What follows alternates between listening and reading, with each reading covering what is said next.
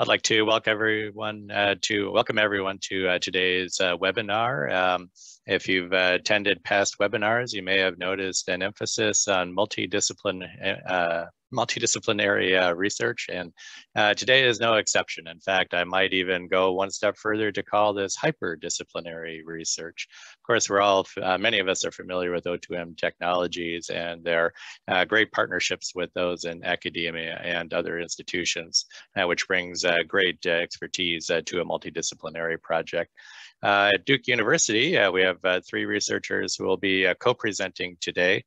Greg Palmer is an associate professor in the Department of Radiation Oncology in the Cancer Biology Division at Duke University Medical Center, where he focuses on cancer progression and therapeutic response, particularly with absorption, scattering, and fluorescence properties in tissues. And so he brings a unique background to this multidisciplinary approach as well. Yvonne Mowry is a physician scientist and also the Butler Harris Assistant Professor of Radiation Oncology at Duke University, where she specializes in developing novel mouse models of head and neck cancer, studying head and neck cancer pathogenesis and mechanisms of overcoming radiation and immunotherapy resistance, especially with regard to DNA damage response. And again, adding a new dimension to this multidisciplinary team.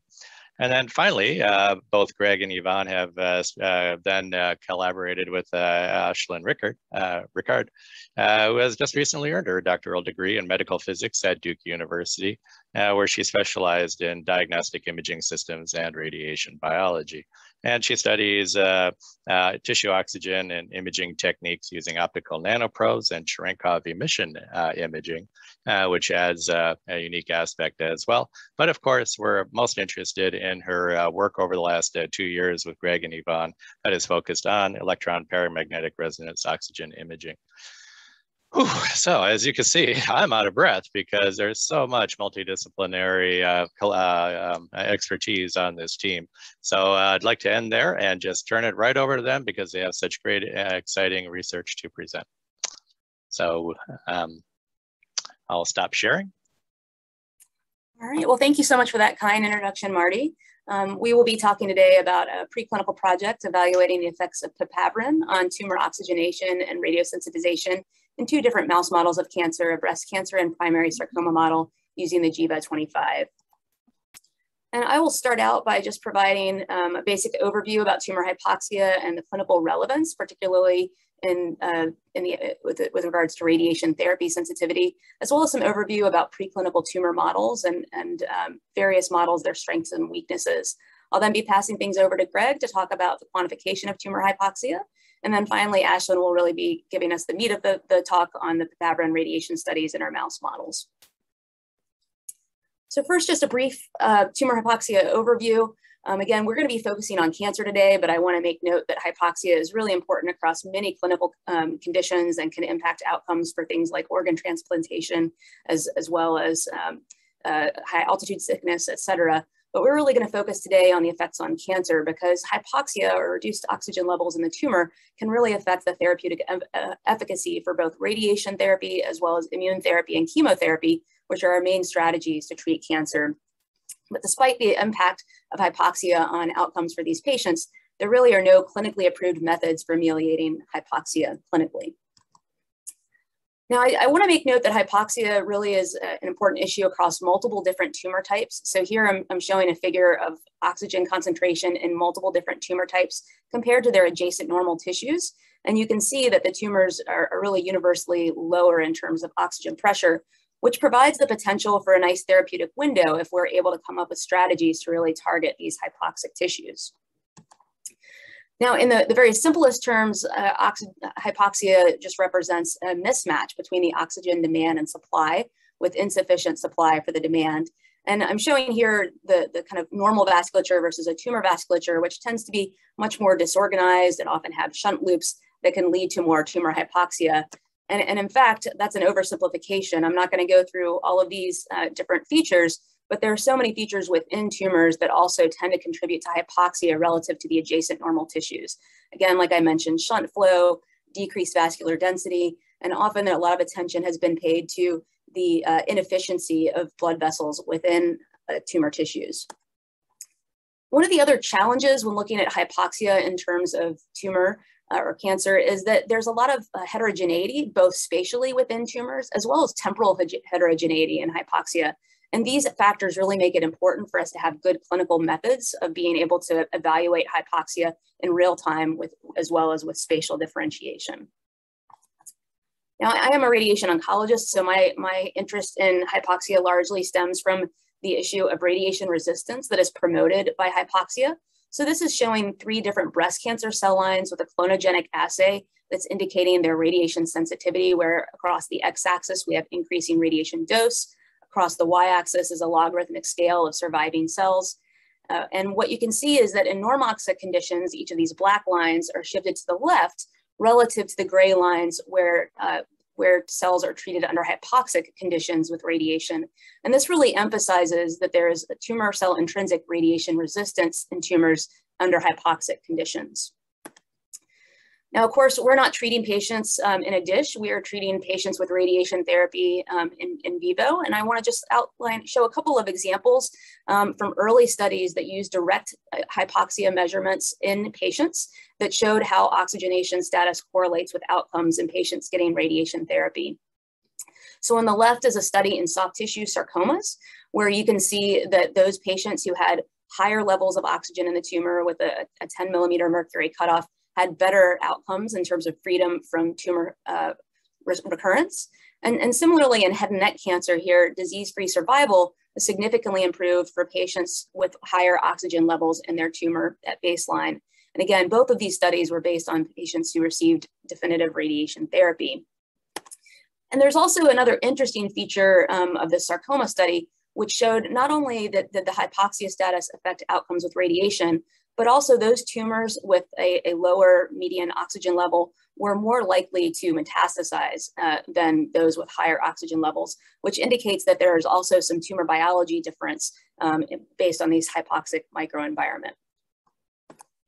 Now, hypoxia does not just affect radiation therapy sensitivity, it also can affect drug resistance. So I've just put along the side here several different chemotherapeutic agents and small molecule inhibitors that have been shown to have more drug resistance in the setting of hypoxia. And this occurs through many different mechanisms, largely through upregulation of HIF-1 and signaling that can affect multiple different things, as well as the effects on the tumor microenvironment acidity and changes in multi-drug transporters that can lead to these drugs more likely being ejected from the cell or not entering the tumor cell in the setting of hypoxia.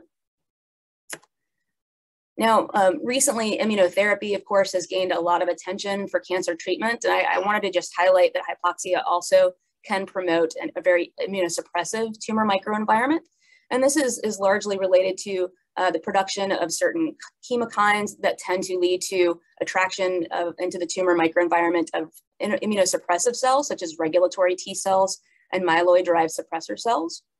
But also, there tend to be effects in terms of the macrophage, M1 to M2 macrophage ratio, with there being fewer anti-tumor M1 macrophages and more of the immunosuppressive M2 macrophages in the setting of hypoxia.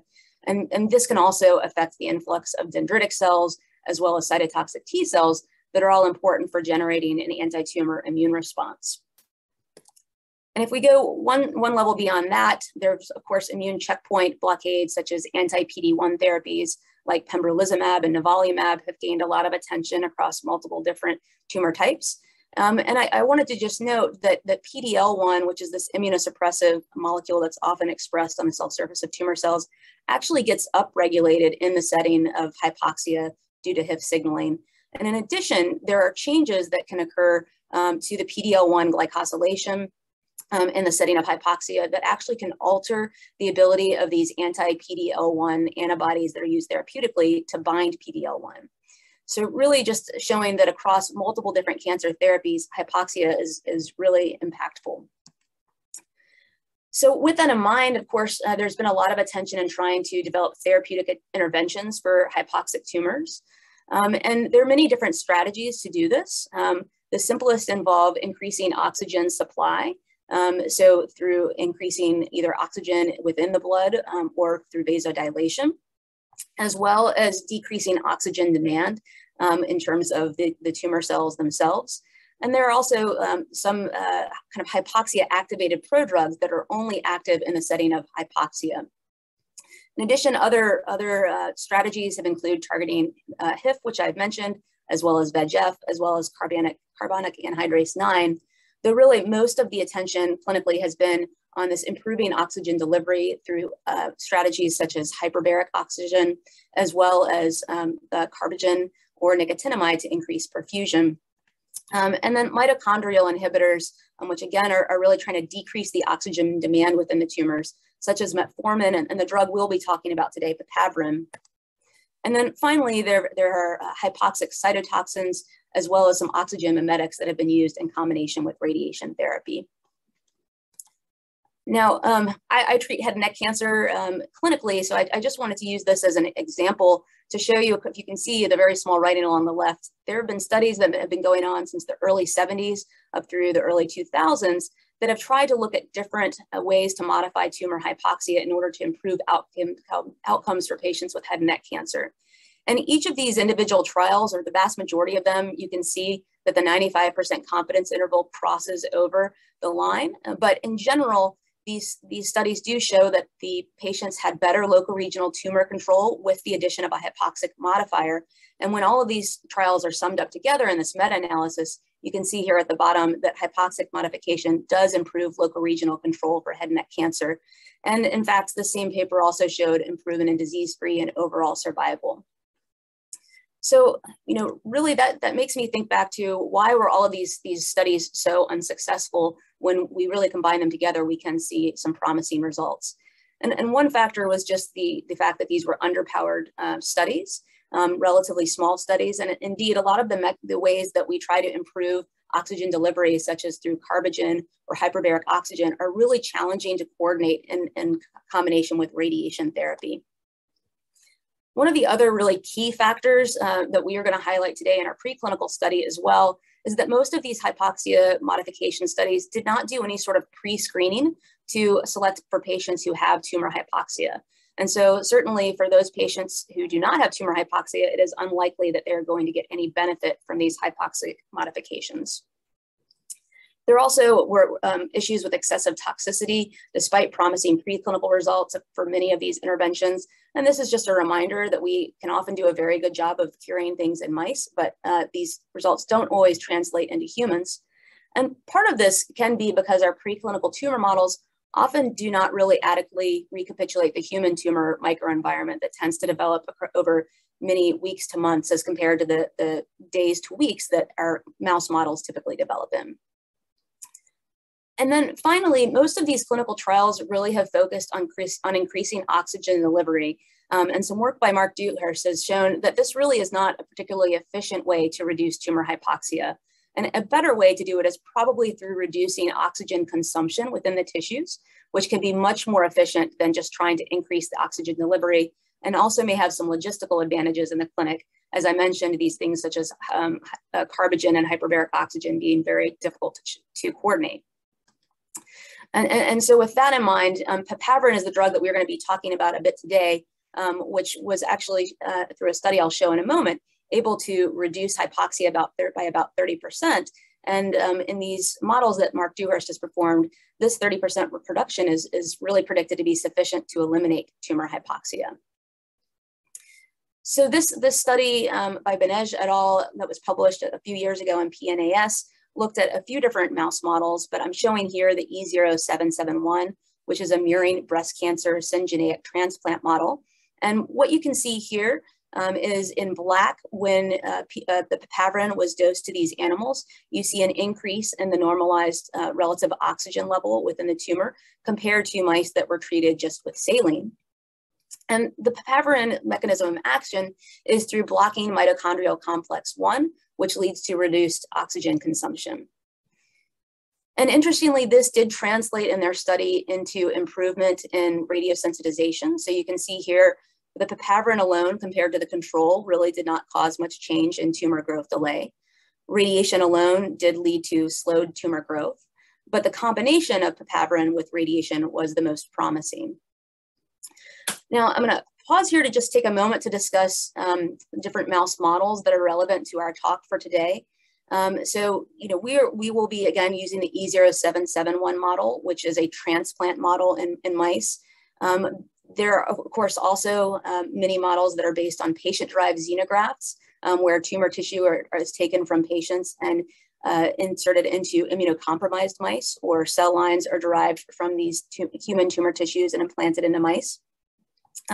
We're really focusing more on these syngeneic murine models today, both the E0771, which is a transplant model, but also a genetically engineered mouse model, which I want to highlight some of the advantages for this in terms of studying the tumor microenvironment, is really the slow time to tumor onset, as well as the fact that these tumors develop under the pressure of constant immune surveillance. And they have more time to really develop mature blood vasculature and have less vascular fragility compared to these transplant, both PDX and syngeneic transplant models. So relevant to that, one of the models that Ashton will be presenting data from is from this P53 MCA model, which is a genetically engineered model in which the P53 tumor suppressor gene is flanked by these LOXP sites, which can be specifically recognized by pre-recombinase to then delete these exons from P53, leading to the lack of P53 expression. And in this model, we use an adenovirus to deliver the pre-recombinase to mice that have these P53 floxed alleles. And we also deliver a carcinogen called MCA, or 3-methylcholine-3, to add additional mutational burden. And this model was really built in order to build upon a more commonly used KRAS P53 model, or KP model, in which tumors are induced by expression of oncogenic KRAS, again through pre-mediated deletion of a stop cassette preceding oncogenic KRAS, and then deletion of P53. And shown at the right here is the mutational load for these two tumor models. And a lot of the kind of complaints about genetically engineered mouse models are the low mutational load and the fact that that tends to not very well recapitulate human tumors. Whereas you can see the P53 MCA model that we use has a much higher mutational load, more in line with human sarcomas. And both models take a median time to arise of about 10 to 12 weeks, again, allowing plenty of time for these tumors to develop a strong intact vasculature network. Finally, I just want to highlight one other method of generating these primary tumor models or sarcoma that we've been using more recently, which is to really eliminate the complex genetic necessity of breeding mice with multiple conditional alleles. We've also adapted using CRISPR-Cas9 technology in order to knock out P53. So for this study we'll present today, we used an adenovirus that expresses Cas9, as well as guide RNAs to target P53 in order to cause that P53 knockout, and then again, add the exposure to MCA. And the time to tumor onset is similar to that Cree-LOXP system that I mentioned before. So with that, I'm going to hand things over to Greg to talk a bit more about measuring tumor hypoxia. Thanks. All right, so like Yvonne nicely kind of summarized, one of the key factors in these types of hypoxia mitigating studies is to be able to actually measure hypoxia, both for pre-screening and also to verify that we're having the effect that we want to have clinically. And so I'll just very quickly summarize the methods that we use to quantify hypoxia in this study and provide a very brief context for with the commonly used clinical systems.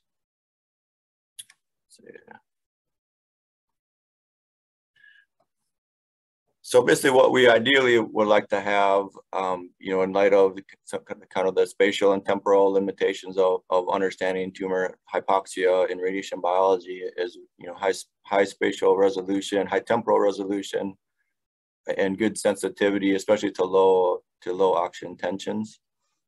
And then ideally we'd like to have direct quantification of absolute tissue PO2, and also to have it be non-invasive, non-destructive, so we can do repeated measurements.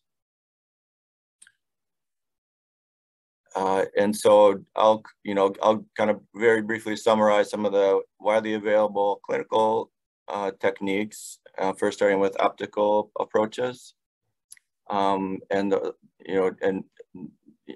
and some of the data as well that Yvonne talked about, we're using more needle-based sensors, which also have a role clinically, but of course those are invasive and really only kind of give you a point sampling of tumor hypoxia. There are optical approaches, and we actually use one of these as a spectroscopic technique where we can quantify oxy and deoxyhemoglobin. And the approach that was used basically is a diffuse reflectance spectroscopy. So we have a light source, which is a fiber optic probe that's placed in contact with the tissue surface. And then we can use optical spectroscopy to basically interrogate the light that is scattered and absorbed within the tissue, and some fraction of that light is returned to the detector. And the signal intensity is wavelength dependent, and it's dependent on the absorption and scattering properties within the tissue. And the dominant absorber within tissue is hemoglobin in the visible wavelength range. So we have oxy and deoxyhemoglobin, which we can use spectroscopic techniques to extract out those under the relative concentrations and get the hemoglobin oxygen saturation. And for this purpose, we use a commercial system with a Zenoscope, which has a fiber optic probe, like in the schematic there, where it basically gives a kind of a volume sample point measurement, and then we can, through modeling, extract out the hemoglobin saturation. And I guess I should point out too, I'm personally involved with this company, Zenlux, that's making this system, just for a disclaimer. And so that was one of the techniques that we applied. And the nice thing about this technique is that we can, it's a portable system, so we can make measurements very quickly and repeatedly in the animals without the need for an exogenous contrast agent. But the limitation, I guess, is that it's more indirect. So we're looking at vascular oxygenation. And then just very, very briefly, there are other clinically relevant techniques, MRI. So oxygen enhanced MRI, bold MRI. These are very nice, getting good spatial contrast, spatial resolution, but they're more relative measurements of hypoxia or changes in hypoxia over time. There are PET agents like F-MISO, where they are preferentially accumulated within hypoxic regions. But again, that's more that also is more of a relative measurement. So it doesn't quite fit all the ideal characteristics that we're looking for. There are other kind of specialized techniques, and one of those I'll talk about is EPR, electron paramagnetic resonance. And just to kind of give a very brief introduction about that. So I'm assuming most of the people on this, in the audience here, are familiar with this, but so we were using I guess you could say, the first generation commercial system, the JIVA from O2M, which is using EPR, which is, you could think as kind of analogous to MRI, but using electron spin as a source of contrast. And it's in particular using a spin probe TRIDL, which is injected intravenously. And TRIDL interacts with oxygen, which is also paramagnetic, and so the presence of oxygen alters the decay rate of the EPR signal, and so we can directly calibrate that T1 relaxation rate to derive the absolute PO2 within the tissue, and provide a nice high resolution map of tissue PO2, which is really what we ideally need to have for understanding tumor biology and radiation response. Let's see. Oh, there we go. So here are just kind of brief specifications of the system. So we get and this system's designed for imaging mice and mouse tumors in particular. So we have resonator that a tumor grown on the flank can be inserted into the resonator to provide imaging of the whole tumor, like you saw in the previous figure, with good spatial and temporal resolution, and also good resolution of PO2. And with that, I think I will turn it over to Ashton to cover the actual experiment that was done. Okay, so hopefully everybody knows a lot now about everything that we had to know leading up to this. So what we were testing were basically 3 hypotheses. We wanted to test that papaverine causes a significant increase in tumor hypoxia. And so this was just to sort of confirm what's been previously published. We wanted to see if papaverine had a significant radiosensitizing effect in both of our tumor models. And then also if we could pre-screen for hypoxia, as Yvonne mentioned, that's a pretty important parameter clinically speaking. And if EPR is able to do that effectively, then that would be great. So first hypothesis here, I'm just going to show sort of how we approach this. We only tested this in the E0771 flank tumor. Yvonne mentioned that the primary sarcoma, it does take quite a while to develop. And due to COVID, we were on a bit of a constraint. So we just wanted to really recapitulate what the Benage et al. Had shown in their E0771 model. And so we developed our flank tumor. We took some baseline images, and then we tested 3 doses, our control, of course. The 2 mg/kg dose is the clinically used dose. And then we adjusted that a bit higher and tested for the 4 mg/kg dose. And it takes a little bit for it to reach its kind of maximal activity. So we waited about 90 minutes and then took a post-papaverine image. We also took a few anatomical images, MRI, and we used contrast-enhanced cone beam CT for tumor contouring. And so this is just some representative images of what we obtained. So we have our 3 doses, and then we have our tumors here in black, kind of pre-treatment and post-treatment. You can see there's a lot of heterogeneity, even in the saline alone group. So it's pretty nice to see that the EPR system is able to really highlight that even outside of the tumor, some of the changes over time.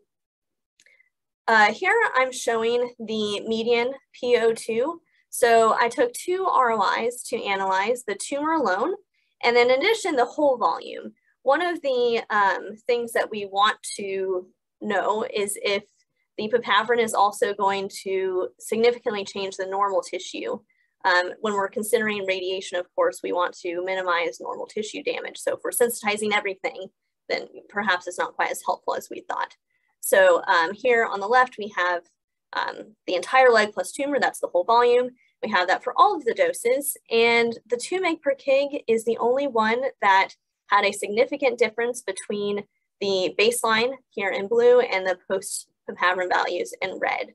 One thing I wanted to mention is that we are seeing just some changes in the tumor over time. There are a lot of confounding variables that we didn't really account for, including ones that are really hard to, like, of course, the mice were anesthetized, and that's going to be a sort of individualized experience for each mouse. But one of the things that we just sort of saw as we were taking some serial images is that the EPR has high enough temporal resolution to see some changes that could be due to cycling hypoxia. So that would be a really exciting thing for someone to look at later. But we could be seeing a lot of these confounding factors. So we were quite happy though that the clinical dose, this is the same dose reported by the other study, was the one that we saw the most major effect. We also used, as Greg introduced, the Zenoscope system to test if we can also recapitulate what's happening optically speaking. So since this is such a more commonly used system, we would want to also be able to see changes in papaverine in a very commonly used application. So we tested 4 different vascular parameters, or well, 2 different parameters, and then 2 different additional fluorescence parameters. Of course, oxygenated hemoglobin. We also tested total hemoglobin. The 2-NBDG is a fluorescent marker for glucose uptake and kind of metabolic activity.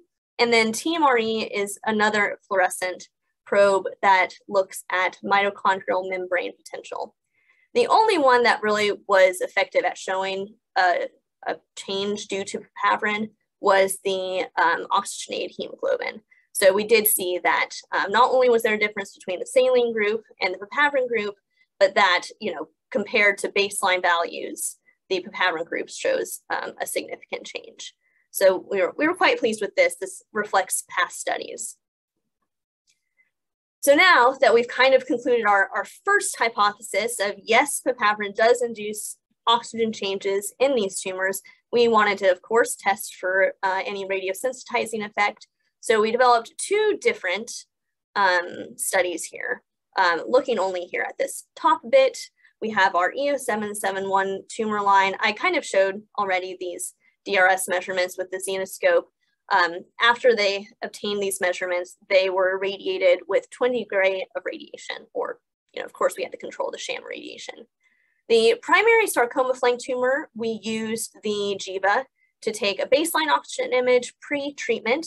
Then, of course, we added the papaverine, and we're using the 2 mg/kg dose here. Then we radiated again at 20 gray and then took an additional image. So that was our two different studies. And just looking here at the EO771 for a moment, we're not seeing any effect for the therapeutic group. So we have our control groups here, but we have our radiation alone and radiation plus papaverine groups, and survival, it has no effect. And similarly in the tumor growth, there's no delay due to papaverine. We're trending towards that. Cure-wise, 50% of the mice in the radiation alone group were cured, and 70% of the mice in the radiation plus papaverine group were cured. So perhaps if we had a higher powered study, we would see a better separation there, but perhaps not. We're using a much higher dose than previous studies. So we're looking at 20 gray versus 5 gray in the published studies. So that may also have an effect. Looking here at the primary sarcoma model, I think it's quite obvious that there is no difference at all, survival-wise or tumor growth-wise, comparing radiation alone and radiation plus papaverine. So our second hypothesis, and arguably the more important one, is not being shown properly in our data here, which happens. But could we predict these outcomes with our two different measurements? We first used, of course, the indirect method. That's the optical xenolux. We measure, just to remind you, the saturated hemoglobin, total hemoglobin, glucose uptake, and mitochondrial membrane potential. And we input those plus the treatments into a multivariable linear regression model that dropped out any insignificant terms. So we had total hemoglobin, and the treatments were predictors, significant predictors for early tumor responses. So we chose an early responder cutoff. This was when the tumors that failed to respond in the radiation groups and the radiation plus papaverine groups, when they reached their pre-treatment volume again, that's when we cut it off. And so after that, they stopped responding or continued to respond and be cured. And we see that our model actually did a fairly good job at showing this. Here in this graph, we have the actual tumor volumes compared to the predicted tumor volumes. And especially for the treatment groups, it's pretty accurate. And we have a nice healthy R squared of 0.85. So this is something that has been seen across the literature. Total hemoglobin is actually a pretty good indicator. There was a study that showed that for neoadjuvant chemotherapy and breast cancers in humans, this was also a great indicator for treatment efficacy. For the primary sarcoma, we had a different analysis at our disposal. So we looked at the Cox hazard regression model. This is used very often. You'll see it in clinical trial results. And when we input the EPR data, the median PO2, the hypoxic fraction, and the treatments, the hypoxic fraction was a significant hazard. And as the hypoxic fraction increases, the hazard is bigger. So this is luckily no surprise. This is what Yvonne showed earlier in the human data, and we're seeing this in our mouse data too. And so this was a very nice result that we're quite happy with. And so great. Our third hypothesis, we could predict for this even if the treatment didn't work. So that's really nice. And as kind of the last thing I really wanted to show was what happened when we went back to our data in the sarcoma model, and we separated each group into normoxic tumors at baseline or hypoxic tumors at baseline. So this would be the pre-screening. We did it retrospectively. And let me go through each of these sort of slowly. So this is only looking at radiation-treated tumors, and we're looking at normoxic tumors at baseline in red and hypoxic tumors in blue. And we see that hypoxic tumors are not responding as well to radiation. Fantastic. So we've confirmed that hypoxic tumors are radioresistant. We also see this in the papaverine treated group. So again, we have normoxic tumors in purple, and in green we have the hypoxic tumors, and they have a increased tumor growth here. So this is so far no surprise, but it's really nice to see that we were able to separate our data effectively. We also see that if we look now only in normoxic tumors and try to determine if papaverine had any effect on just tumors that had very little hypoxia at baseline, there's no effect.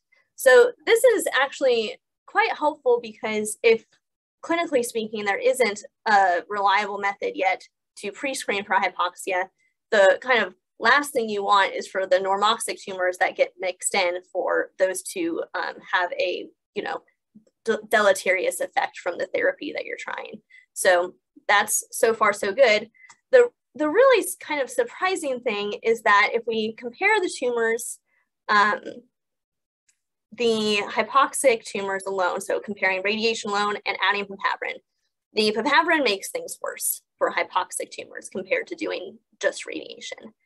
And this is, kind of the opposite of what we were hoping to see, but it's not quite as surprising if we think back on what papaverine is clinically used for. It's a vasodilator, and that can, depending on the tumor, it can kind of go two ways. It can sometimes make things worse just depending on the vascular tree and how many shunt loops there are.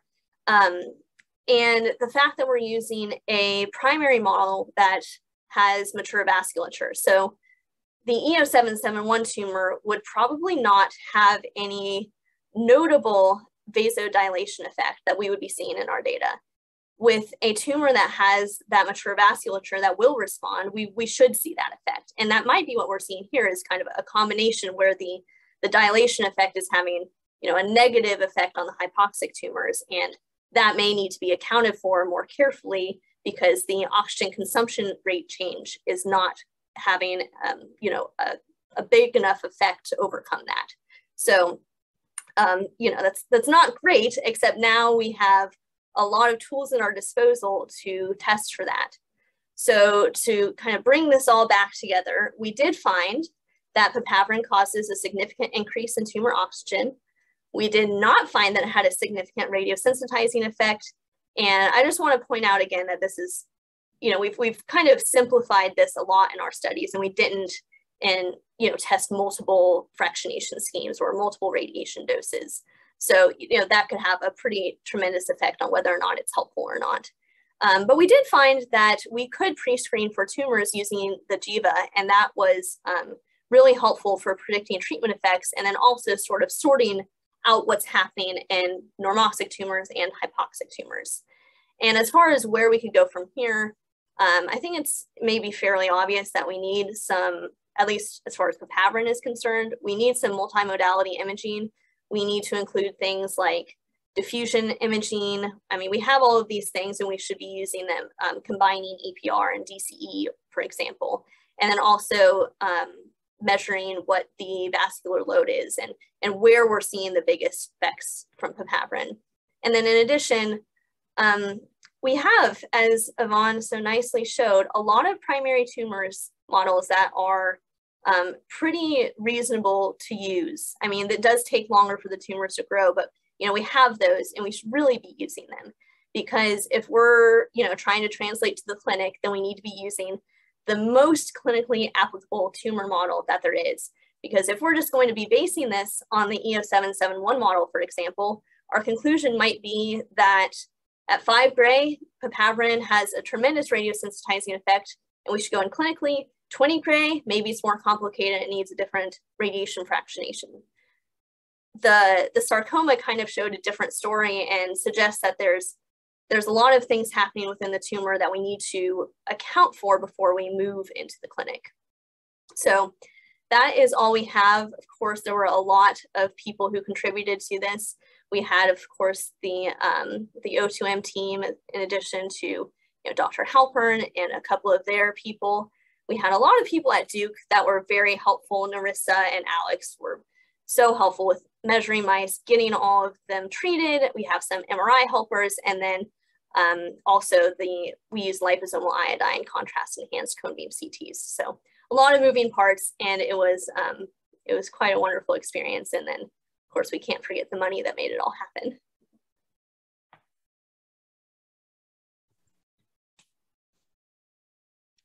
Well, very good. Well, thank you for that multi-dimensional, multifaceted presentation. We have time for some questions. For everybody who's joined us today, feel free to use the chat. I think you can also unmute yourself and just enjoy the conversation, ask a question, and join in. So I'll monitor the chat. I'd like to ask if anybody would like to start by unmuting themselves.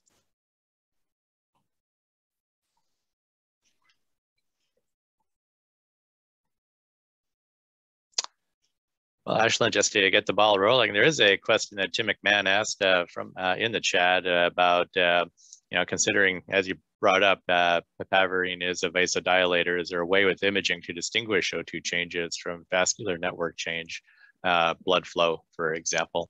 So you have thoughts on vascular perfusion, vascular blood flow, how that could be measured in conjunction with the PRI? Hi, Marty and Thank you. Ashlyn. Hi. Hi. Hey, Ashlyn, Greg, and Yvonne, that was great. Thank you. I asked the question about halfway through, and then Ashlyn proceeded to answer it very well. Thank you. Yeah. Thanks.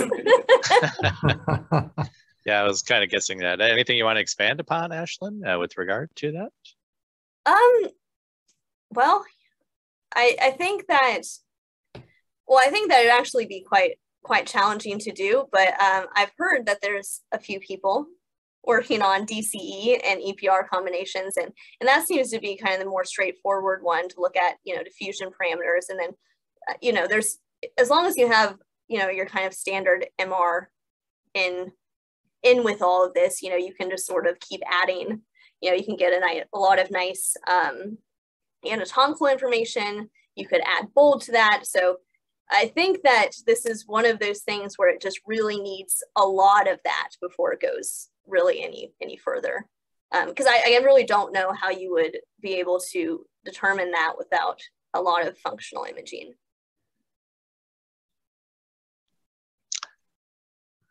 I could ask a follow-up while we're waiting for others. Often the topic of heterogeneity comes up during imaging. You briefly mentioned that. Might be good to describe it as regionality rather than pixel-wise heterogeneity. Certainly you see different areas within your tumor map that are red and blue and yellow. Would you have advice about whether the hypoxia matches where the tumor is exactly, or is there spillover into normal tissues with regard to a hypoxic region, or vice versa? Do you see a remarkably normoxic part of the tumor that is next to the normal tissue? I mean, I personally saw that as far as the EO771 tumor was concerned, there was a lot of regionality. You would have, an area that was extremely hypoxic and then areas that were just totally normal looking. As far as the kind of normal tissue surrounding it, it was interesting to see the changes there. It wasn't all just, red, but it was all, reasonable. The sarcoma, on the other hand, So this is intramuscular, so it's not subcutaneous like the EO771. That appeared to often show as almost totally hypoxic without very much regional change, or pretty normal looking, you know, maybe a few small regions here and there, but that was a pretty dramatic change before we even got into analyzing the data of, oh, this is a hypoxic tumor. It is all blue. That's a very important question. We actually see in non-immune compromised animals with fairly highly metabolic hide tissues and a follicular hypoxia that's also evident on some of the animal models using nitroimidazole retention. And so you have to be careful about very highly metabolic and generally more poorly oxygenated normal tissues, depending on the model and obviously depending on the tumor. We're working on trying to derive an algorithm by which to improve the accuracy of fluoromycinidazole PET scans. And we're finding that there is some carryover of a general algorithm based on dynamic contrast enhanced MRI into improving the accuracy using the EPR as our standard.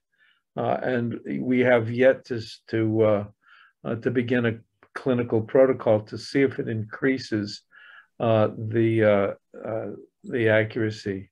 Our initial experiments tried to simply identify a large fraction, but not by any chance a complete fraction of hypoxic voxels, which we defined as those less than 10 torr.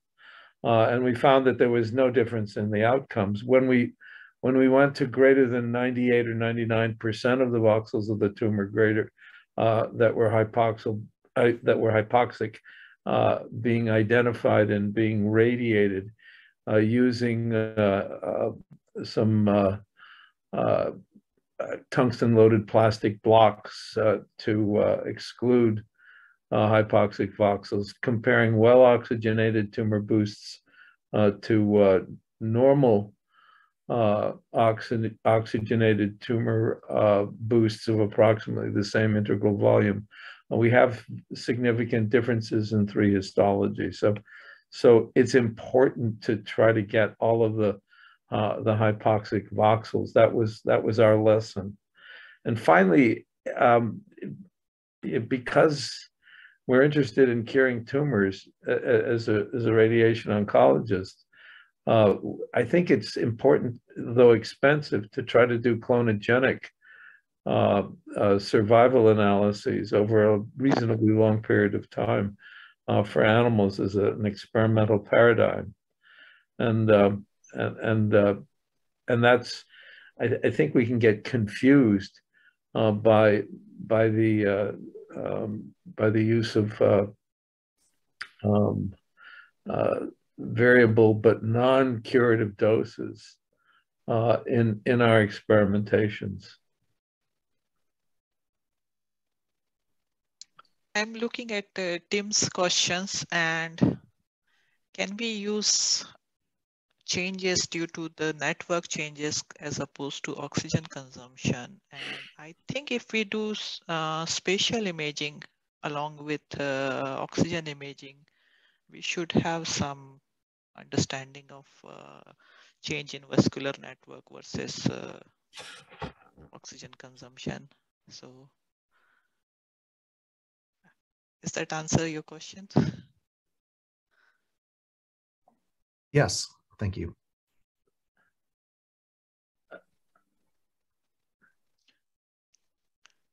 I have one question. My name is Naveen Vishwakarma and I'm biologist at O2M. Since E0771 is a syngeneic line, it's just a suggestion, like instead of using an immunocompromised mice, if we can use, if immunocompetent like C57 background, I think there will be more, we can see more effect of this radiation plus papaverine because of the role of immune system there. Because we did use, so the EO771 is a mouse. Yeah. So we did use the C57s. Oh, so the background was C57. Yes, yes. Oh, okay, sorry. Okay. Yeah, no, but you make a very good point, because the previously published study that we were sort of comparing with, they did not use C57s, they used nude mice. And so we additionally considered that as a reason as to why they may have seen a different effect as we did. Okay, that makes sense. Thank you. What was the image formation and reconstruction? Is it projection reconstruction, or whether it was phase encoding? For the oxygen measurements that are presented, it's primarily projection reconstruction. Okay. And how long did it take for a 3D data set? For the JIVA, 5 minutes. 5 minutes. Okay. I believe Ashlyn was using 10-minute imaging sequence. Is that right, Ashlyn? I see. But I think 674 projection, if I'm correct.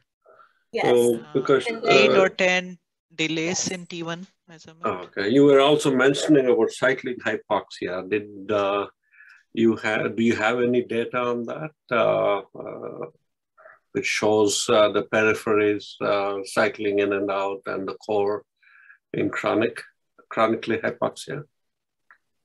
We did do a few experiments kind of early on as we were kind of learning the technology, where we did, longer experiments where we just sort of serially imaged, and we did see some changes. It was really difficult to determine if it was solely due to cycling hypoxia. The EO771 is very regionally diverse, and so while we saw some regions kind of remain the same and some may have changed, it was we're also worried about what's their breathing rate, how how warm are the mice real, we measured these things, but yes, it's hard to remain consistent. And I didn't see any sort of I didn't really measure like a specific period that was over several mice, but we did see enough variation that I suspected it was more than simply some of the physiological changes. Yeah, but I would like to do that experiment very much. Yeah, we saw that. I think some 10 years ago we had a study where we saw cycling hypoxia in these tumors, but once we treated them with an anti-angiogenic drug, the cycling was dampened quite a bit. So in that context, study, when you do it, it'll be quite interesting to look at. And we're seeing some variable hypoxia. We use a margin for setup variation issues, and most often those effects are within our margins, but we do occasionally see very large variations from image to image. One last question from my side is, have you considered using phase encode, which in our hands showed improved spatial, improved spectral, improved temporal resolutions?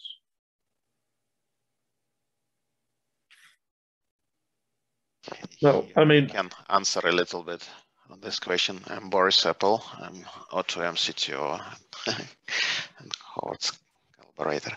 So we trying to do actively to use the SPI technology. Currently, the problem what we have is it's somewhat instrumentational problem, because you have to do a lot of measurements in the limited time for SPI acquisition, and we still struggling to get a really high quality images with high resolution out of this. However, it's extremely promising. The spatial resolution is exciting. It's bordering MRI resolution. Spectral resolution requires a little bit of improvement of our mathematical apparatus because we need to use compressed sensing, and we have actually we had have a project with your collaborator, Morale. Alan Macmillan. Alan Macmillan. Yeah, he trained with us. Yeah, he's good. Yes, he's very good. Yes, so we actually in the process of accumulating data for him, so he can. We can also send you the code what we have. Oh, that would be great. That would be great. We have the code, and you just remove whatever involves the gradient power supplies. The rest we manage, because a 3D image we can do a snapshot of. For a data set for 3D under 2 minutes using partial K space, compressed sensing, so all the advantages of this phase encoding you can incorporate in these. And what Ashley was looking at, cycling hypoxia, these become very useful when you start looking at the dynamics. We are still struggling with in vivo reconstruction in SPI. Okay, maybe a visit from Boris to our place, and we'll have an open house for that.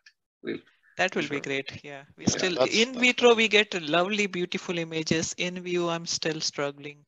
I see, because we showed 0.3 millimeter in plane equivalent in a field of view of 5 centimeters. Oh, yeah, no, we get lovely images from SPI. That's but yeah, that will be great. I think. Yeah, main problem for us currently developing a proper axisymmetric imaging. So the 3-dimensional imaging we are getting, but for axisymmetric you need a little bit to adopt all these smart technologies for compressed sensing, because it's a lot of data points. And reconstruction needs, this adjustment of field of view. So those troubles need more advanced treatments than what we currently have. What is the magnet? Where do you buy your magnet? It's produced in Ningbo. It's some company close to Shanghai in China. I just wanted to clarify to everyone that this discussion is about single point imaging, but what Ashlyn data showed, that was a different modality. We're trying to incorporate SPI also into JIVA-25 to have two modalities in instrument. Yeah, the so-called back projection that Murali referred to is a very different approach. Yeah. It's a different approach. So we want to have all possibilities in JIVA. So SPI gives wonderful spatial resolution. But we still have problem in have correct oxygen reproduction using this technology. Yes, that's why we are not offering it at this moment as a go-to method of oxygen imaging, but we will be there. Okay, good. Just to clarify. I enjoyed the present. Thanks. Well, very good. Ashlyn, it sounds like we've got a project for your postdoc all lined up now. And in fact, that further emphasized that perhaps we should call this ultra or mega disciplinary research, right? It really does take a village to image hypoxia in a mouse. Are there, in the interest of time, are there any last burning critical questions?